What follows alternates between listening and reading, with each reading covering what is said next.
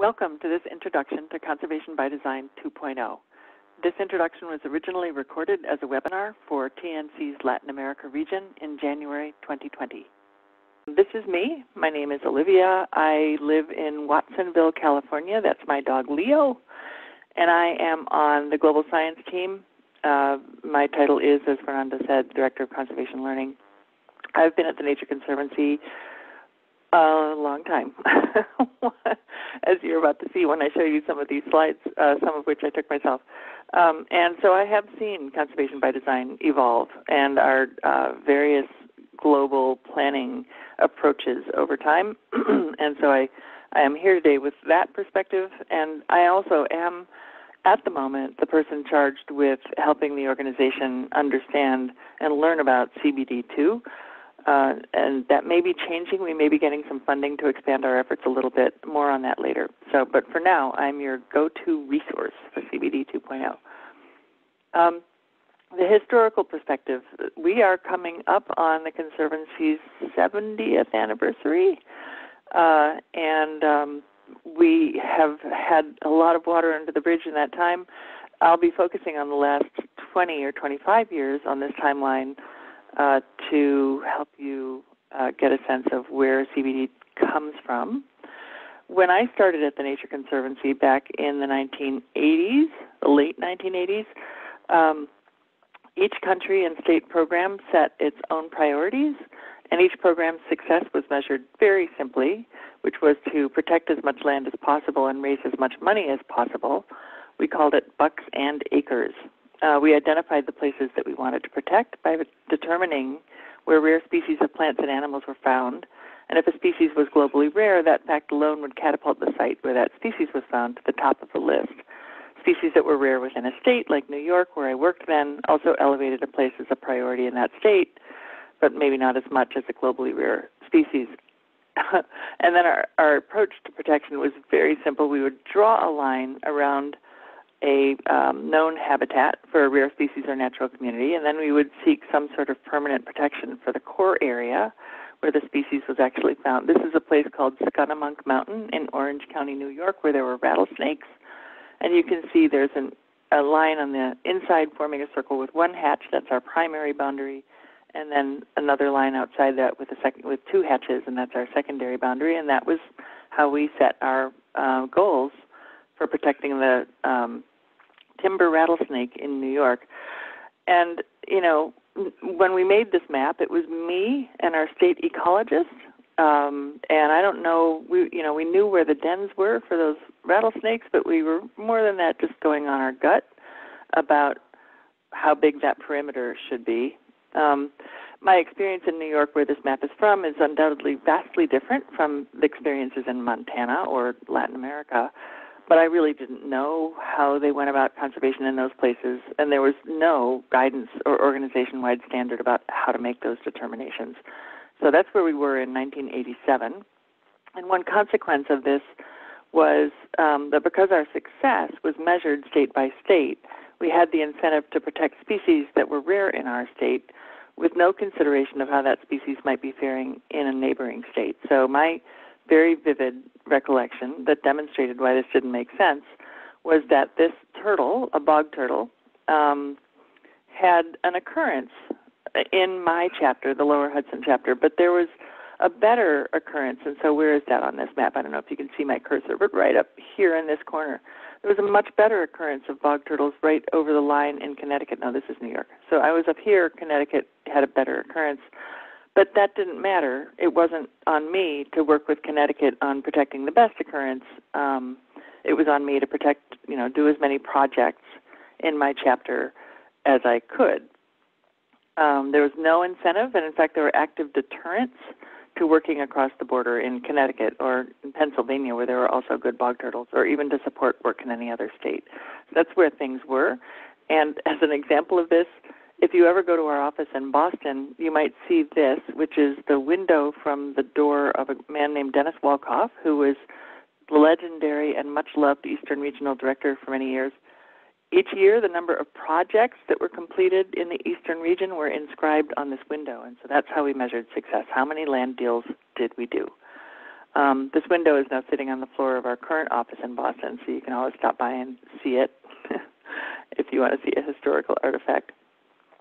So sometime in the early 1990s, we as an organization realized that this was a problem and that we were setting priorities inconsistently, and that our reward system meant that we weren't deploying our resources in the most strategic way. We were also growing our presence in Latin America.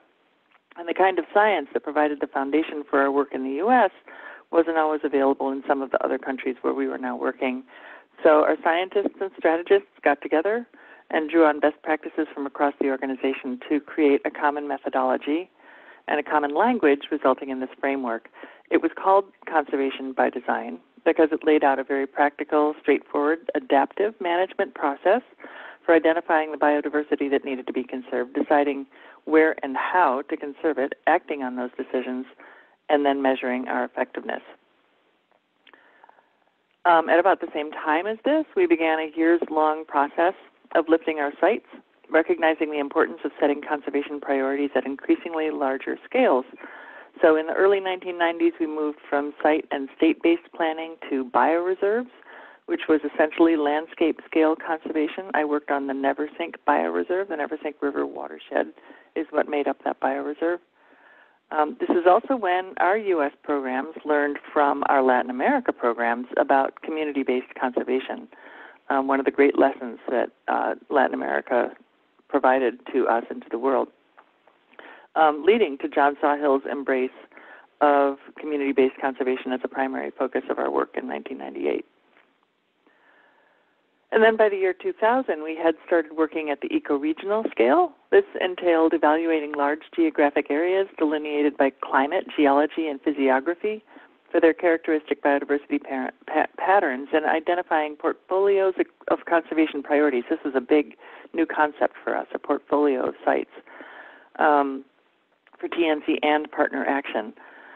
So eco-regional plans still focused on biodiversity alone, identifying viable populations of rare species and the best examples of characteristic natural communities. And this was in that slide that I showed you a moment ago of John Sawhill saying we will have that many people working at that many sites. This was a natural evolution from that. This was the first time that we were asked as in an explicit way to work across boundaries, across state boundaries, and possibly across country boundaries, although to be honest, I don't have examples of eco-regional plans from Latin America. Maybe, Jerry, you could provide me with some so that I know what they looked like and how sort of revolutionary that was in Latin America. I don't know. It's a good question. Then in the late 2000s, we started working at the whole system scale, which was about working on complete ecological networks that include protected and populated areas. And many of you may be familiar with whole systems because we do still have some whole systems programs ongoing today. We've continued since then to expand the scale at which our priorities, at which we set our priorities, so that we're now starting at the global level, as you have seen with the Shared Conservation Agenda, and I'll talk a little bit more about that in a minute. All of this resulted in, Conservation by Design's evolution resulted in it becoming our organizational identity and our common approach. It was first published in 1996 when we were first learning how to work at the eco-regional level, and it articulated a common purpose and direction that came to define our identity, as I said. And the methodology, and this is important, that it set forth was adopted by partners as well. It has thus unified conservation efforts around the world by providing a common language and a consistent approach across the diversity of systems and cultures and geographies and communities in which we and our partners engage. It has always been a practitioner's manual. It has also been used as a management tool, as well as a reference to the current scientific and strategic thinking of the organization, which is why it has been updated periodically. This bright blue cover down in the right corner is from its 10-year update, which was done in 2005. And it doesn't just describe our approach, it also aligns our mission and our vision and our values with that approach. And so it's become a touchstone for the organization and our calling card, if you will. And it has also as I said, it was adopted by partners, and so I can't really describe the impact of conservation by design without describing the effect that it has had around the world through the eFROMs and workshops that were led by Greg Lowe that helped refine and popularize our planning process, which was, conservation action planning, the 5S process, conservation by design. We engaged partners who caught wind of this great set of tools that we had developed and recognized that we had essentially codified common sense in a way that others had been struggling to do. And so not that, we were more brilliant about it, but we got to it faster. And so people recognized this was a really useful set of tools, and other organizations started to pick up and start to use it. And at a certain point, we had a number of coaches within the Nature Conservancy who were called eFROMs and coaches because of the gift from a donor that made training them and deploying them possible. But when that gift ran out and we learned that it wasn't just the Nature Conservancy but many others as well who were using this methodology, we got together with these organizations named in this slide, Foundations of Success, Greening Australia, and WWF, and formed the Conservation Coaches Network to help train and continue to support and expand the number of people out there in the world who understand this methodology and use it and can make a real difference in strategies and in projects on the ground by coaching those strategies and projects using this methodology. So as you can see, as of 2019, the stats are we've got 14 franchises. Those are geographically based franchises supporting more than 650 coaches from more than 200 organizations in over 60 countries on all continents. And a minority of those coaches actually work for TNC at this point. And so we have, this is just a little example of some of the trainings that we've held in various countries. CCNet, I'm actually on the board of CCNet, so I do say we in that context. So truly global reach, and in places with really remarkable outcomes, there are countries who, like Mongolia and Micronesia, who have adopted conservation by design, or the open standards, as the Conservation Coaches Network now calls them, as a requirement. A plan must have gone through this level of analysis, demonstrate that it followed conservation by design or the open standards in order to be funded or adopted by that government in, say, Mongolia or Micronesia.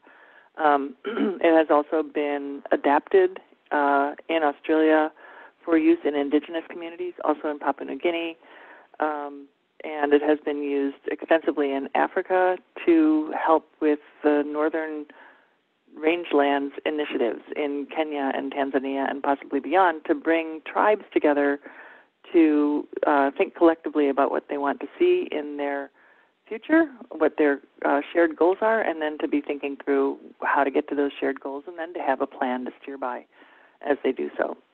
So it's truly had global reach, pardon me, and has had an on-ground effect that is cumulatively, I think, something we could consider one of our most successful leverage strategies when you put all of these places together. We also teach it.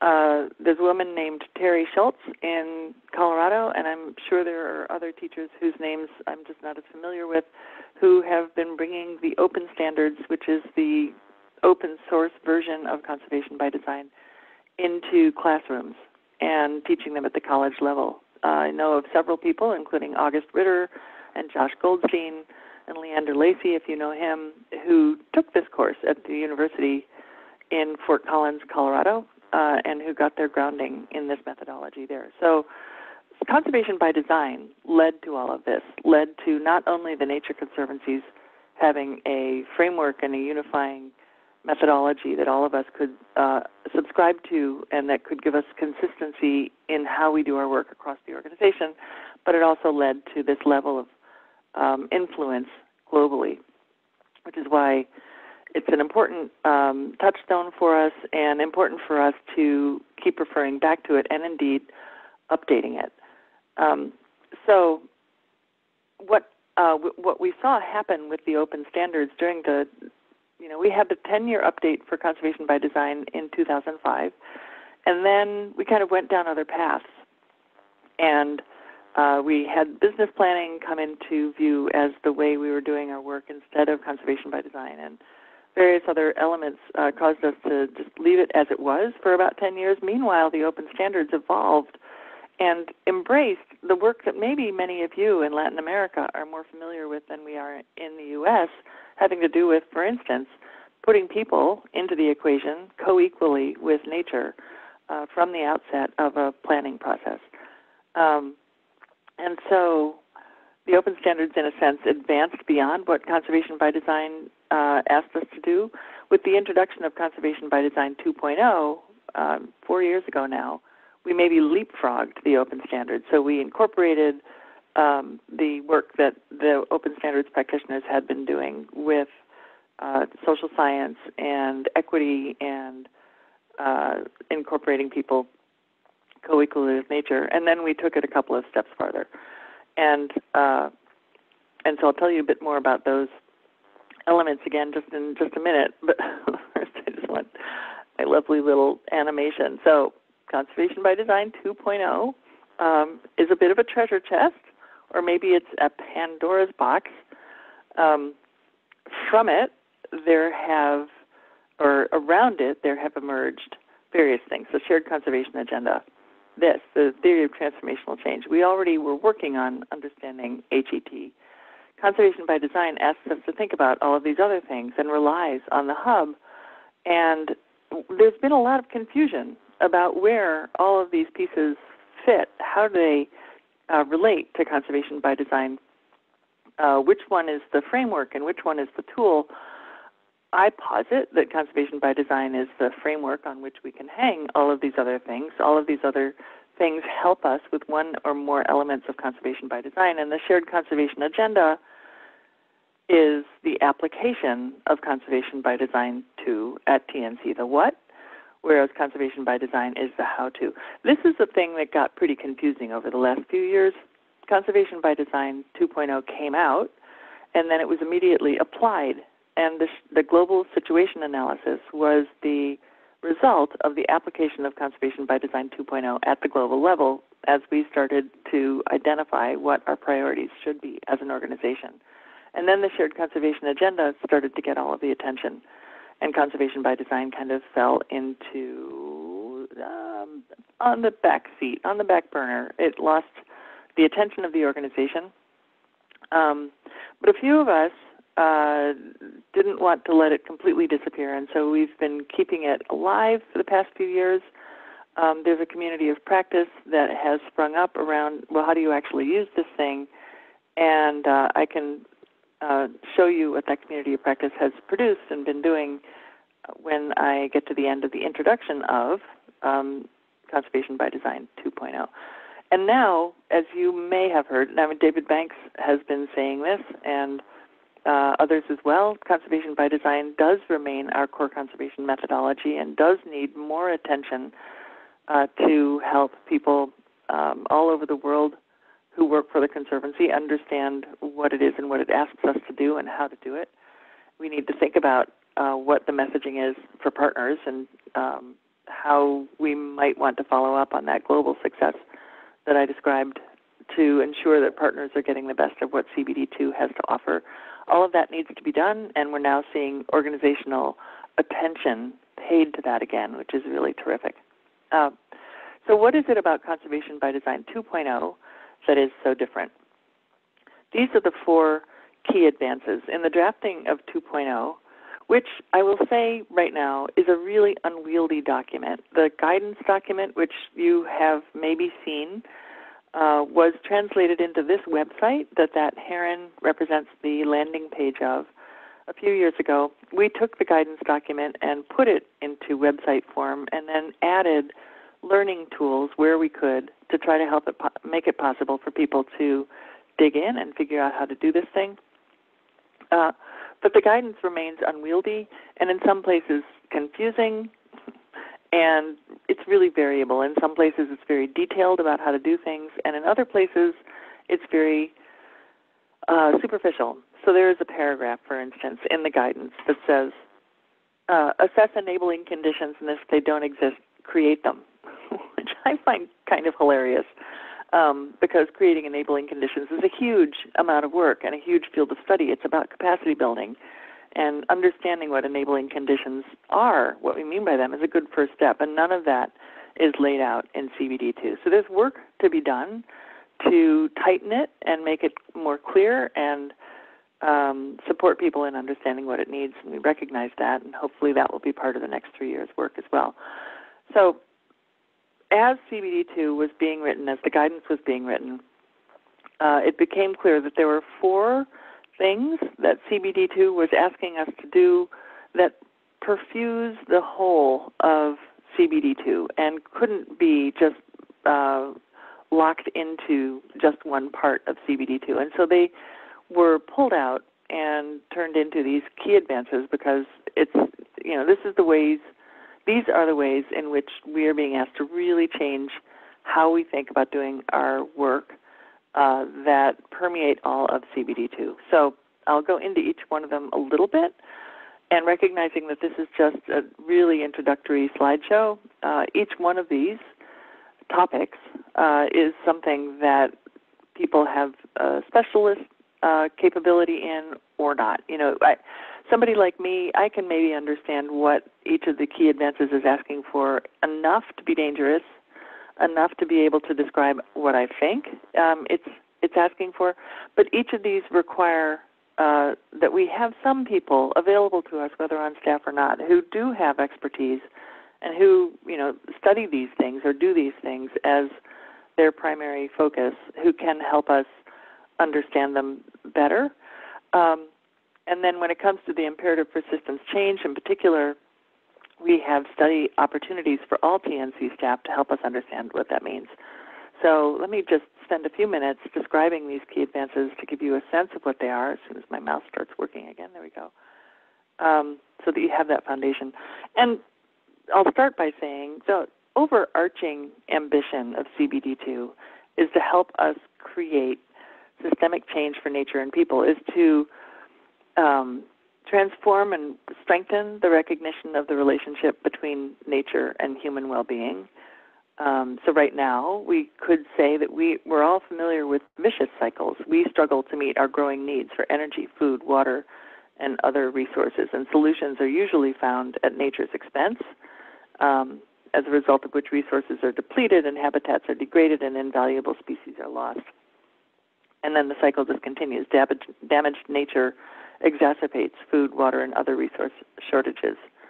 And then on we go. But we're hoping that if we can apply, especially these key advances, especially those first 2, people in nature and systemic change, that we can transform this vicious cycle into a virtuous one where nature and the benefits that it provides is more broadly recognized as part of the solution, and that it will help serve pressing human needs at a local to global scales. So by going through this process, it is hoped that we can reveal through our examination of systems where and when we have opportunities to change or strengthen the recognition of this relationship and help create or reinforce virtuous cycles through our conservation actions. So the key advances, the first 2, people in conservation, and what I'm showing you is screenshots from the website. And so if you were to go to conservationbydesign.org, and I see that there are lots of chats, and I'm unable to see them. So if there's something that somebody wants to ask me and break in and make me pause for a moment, please do so. I do anticipate being through in about 10 minutes, and hopefully there will be plenty of time for questions. But do interrupt if you want to. So a little bit of detail on each of these key advances. So people in conservation. We have, this slide I think is from Heather Wishick, who has been leading the way in helping us understand equity, inclusion, and diversity, and working with Indigenous people. So the Voice, Choice, and Action Network has weighed in here as well. We have a couple of social scientists on TNC STEP that I know of. It could be that there are people on this call who are social scientists. I want to meet you because we don't have enough. And that is a thing that I hear over and over and over again from teams on the ground and at the strategy level is how do you get access to social science? What kind of social science do we need? Look at all the different kinds there are. And when do we need them? And so the Nature Conservancy, we are like this crab. This is a fiddler crab, right? And we have this giant claw of understanding when it comes to being able to describe, map, assess biodiversity. And then we have this really underdeveloped claw when it comes to getting human well-being. So our challenge is to resolve the connected human well-being elements of our strategy as vigorously and with as much detail as we do our biodiversity work that we do so well. We want to equalize these two claws and make them the same size and power. And we have work to do on this. And maybe we can learn from Latin America. I do think, I must say, that some of the elements of what I'm talking about are much more true for the United States than they are for any of the other places that we work. In the open standards, in Asia Pacific, where I used to work, in Africa, and in Latin America, human well-being and centering people and equity in our conservation work has been mandatory for a number of years because that's the only way that you can make a sustainable conservation approach workable. And it's people and their habitats and their villages and their homes and the resources that they rely on are inseparable from those resources. That has not been so much the case in the United States. So many of these things that are novel to CBD2 may mostly be novel to United States practitioners. And I recognize that, and I think a lot of folks in the United States recognize that.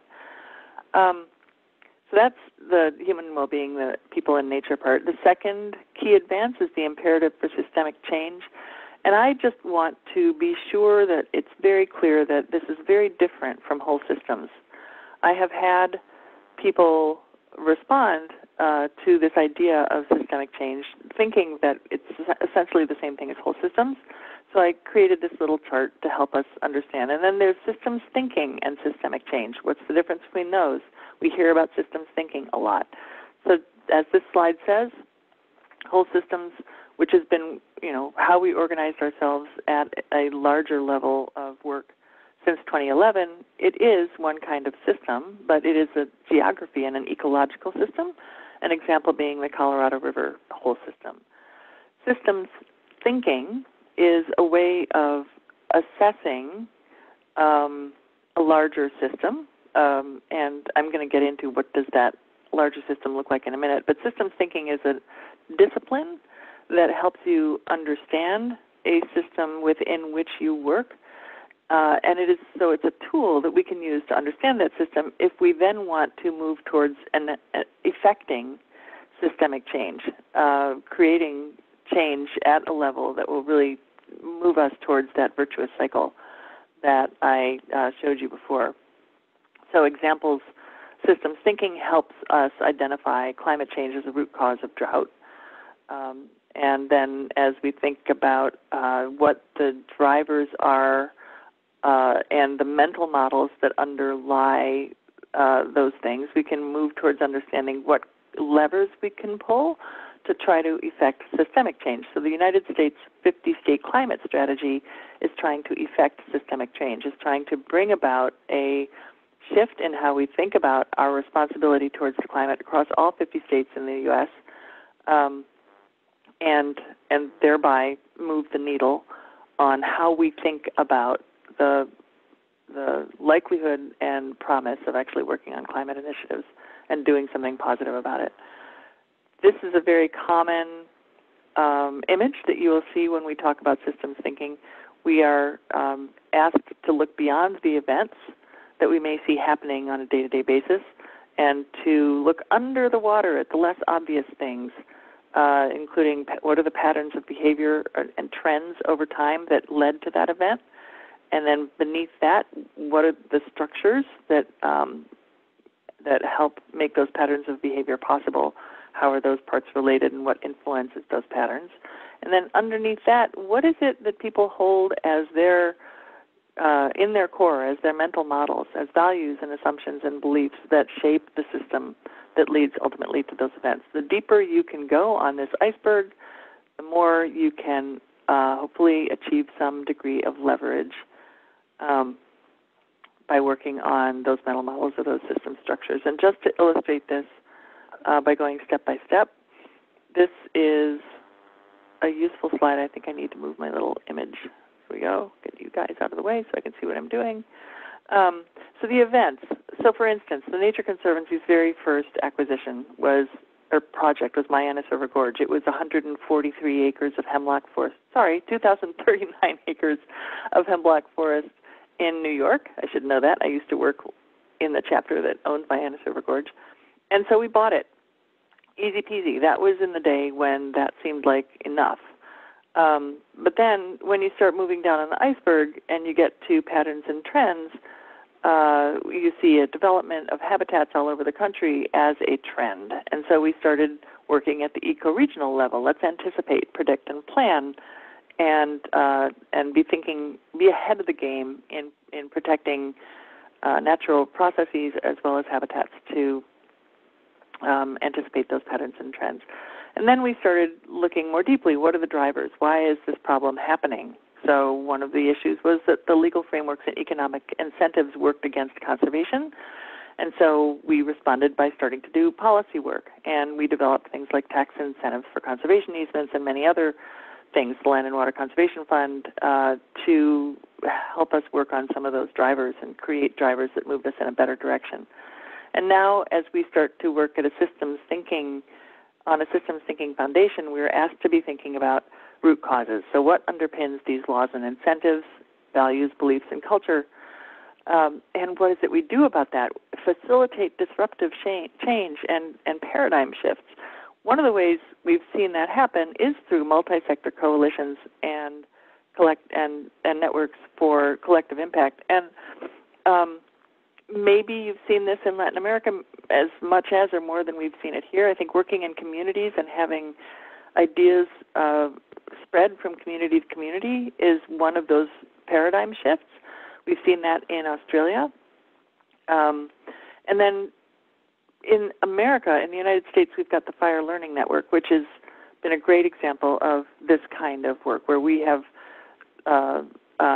parts of the Fire Learning Network found all across the United States, and the goal of the Fire Learning Network is to change how people perceive prescribed burning and fire generally, to make people more amenable to having fire in their community in a controlled way as a way of preventing more devastating wildfires later on. And that values shift, that change in beliefs, and that cultural acceptance of fire has been profound and real over the course of the life of the Fire Learning Network the last 15 years. So that's an example of what systems thinking can help you do in terms of revisiting and re-examining some of your assumptions and maybe the ways in which and the places that we should be working. One of the things that has come out of the imperative for systemic change at the Nature Conservancy is this. This is the theory of transformational change, developed by a small team including Lynn Scarlett, Giulio Buccaletti, and Kristen Clay. This is a set of questions to help a team be thinking about what kinds of systemic change initiatives you might be working on. Population groups and social movements, something in the marketplace, something in public policy. We have a pretty good record in the Conservancy of all three of these. This is just a structured way of helping you ask questions to identify what you might be doing to augment your systems change work. And we have a webinar or two about this, as well as other resources that can help you dive deeper into it. Moving on to the third and fourth key advance, integrating spatial planning with strategy development and selection, and then evidence-based conservation. The idea of integrating spatial planning into strategy development and selection it's a big deal, because in the past we have mapped places but not actions, and this is asking us to map actions and the consequences of those actions, so the quantification of impact. This slide was prepared by Kirk Klausmeyer from the California program, who went as a CODA fellow to Nairobi and worked on that water fund. And it helps us see what an ideal outcome of, might look like of what is being asked of us here. So here, for purposes of strategy selection, 6 different candidate strategies were spatially mapped, and the impacts of those strategies at different levels of investment were modeled and quantified to help the Nairobi Water Fund identify which of these candidate strategies would provide the most leveraged result. Here, RIOS is the Resource Investment Optimization System, which was published in 2016, and it was a project of ours in the Natural Capital Project and Flora and Fauna International, I think. And then SWOT is not a SWOT analysis. It's a Soil and Water Assessment Tool, which is a project of Texas A&M University. So that's what we're aiming for. I will say there's still some confusion and uncertainty around to what extent are we asked to do this. Doing this kind of work on an in-depth level could be quite resource and time intensive, and not everyone has the resources or time to do that. So this is an area of particular focus for the community of practice and for people who are thinking about what we need to improve in Conservation by Design 2.1, or what can we suggest to teams that need to do a CBD2 process quickly and can't do this in this much detail. So stay tuned for more on that. The evidence, key advance. CBD2 emphasizes the generation, collection, synthesis, sharing, and leveraging of emphasis so much that it is called out explicitly in actually 3 of the 5 phases, as well as in a key advance. So in the phases that are called, in the steps that are called identify challenges and goals, and map strategies and places, and adapt. There's a specific, this is a good spot to stop and document what you've learned. And the reason for this is because our ability to make robust decisions about investing limited conservation funds requires understanding and bolstering where needed the strength of the evidence underpinning a given theory of change. The evidence base on its own will not sufficiently disseminate new knowledge about how to accomplish these strategies. And what we mean by the evidence base is also an interesting question. Where is that evidence base? Where is it kept? What is it? What qualifies as evidence? One of the things that we are realizing is that our focus, as we move equity into greater focus in our implementation of CBD, is that there's terminology in the guidance about the evidence base. Evidence needs to meet a minimum standard, but traditional knowledge and indigenous knowledge may not meet what we call scientific standards for evidence, and yet we really need to learn how to honor that knowledge co-equally with academic knowledge. So we've got some work to do there as well.